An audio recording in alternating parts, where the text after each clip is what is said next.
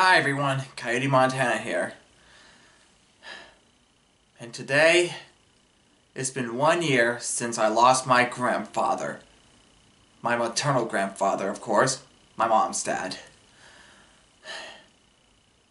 About 1 year ago in this, 1 year ago, not 2 years. Around December of 2020. I hate that year. My grandfather was sent to the hospital, and then into rehab, and then back to the hospital on Christmas Day. Probably it's hard for me to remember.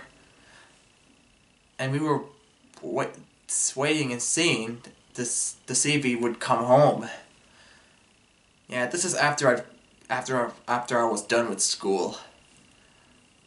So then, around December 31st of 2020, my mom got a call from the doctors, and she was a bit upset, and I asked her what's wrong, and she said to me that Daddy was sick. It's very sick. My grandfather, of course. And also you can see I'm wearing my grandfather's cap and his jacket, and also you can see right here is his cane. It's to honor him. It's to honor him today from 1 year ago. So anyways, as I was saying, and then on January 1st, my mom didn't get a call from the doctors on the 31st, but on the 1st she did. And then she came out and had a talk with me, and she said to me that my grandfather wasn't gonna make it. And he had the sickness called something. It's something like about trying to get the mucus out, but he couldn't do it. So when we arrived to his hospital, I didn't want to cry because I don't want to upset him, because he doesn't like when I'm crying. And when he coughs, kind of got me shocked.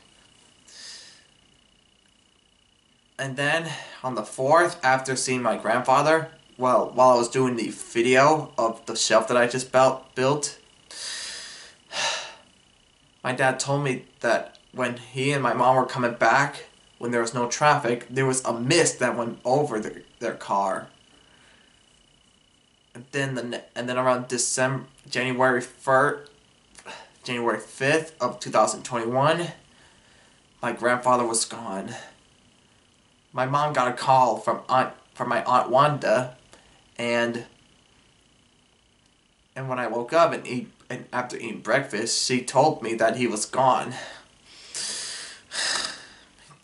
I really miss him so much, everyone. I mean, ever since when I was just a baby, I know him a lot. So my dad made me a poem, which is on a song called "Can't Cry Hard Enough," and it says something like "nothing but an empty chair," because every time that when me and my dad go down there, we see my grandfather's chair in the living room in the corner, where he always sits. And when he's always there, he's always like, "Hi Philip," and "Hi Sky," and everything. And also he always says, "Hi Mark," and "Hi Terry." That's the best thing I know of everyone. So days later, we did a funeral for him, and I read the poem, and I was getting so emotional, and I said my final goodbye.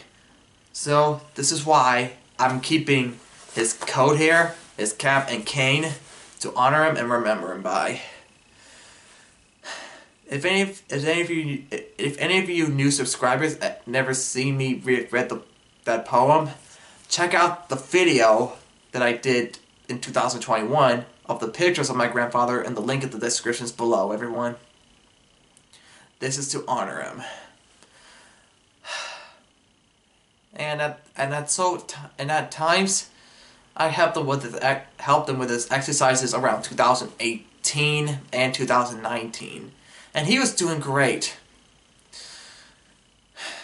I miss him so much, everyone. But he's up at a heavenly place, and he's watching me. He's watching over me right now. I love you, Pa. and we missed you so much. Everyone, a 1 like equals a prayer for my grandfather. Be sure to hit the subscribe button, hit the like, send some comments, and hit the bell button for brand new videos, and I'll see you next time. Peace out, everyone.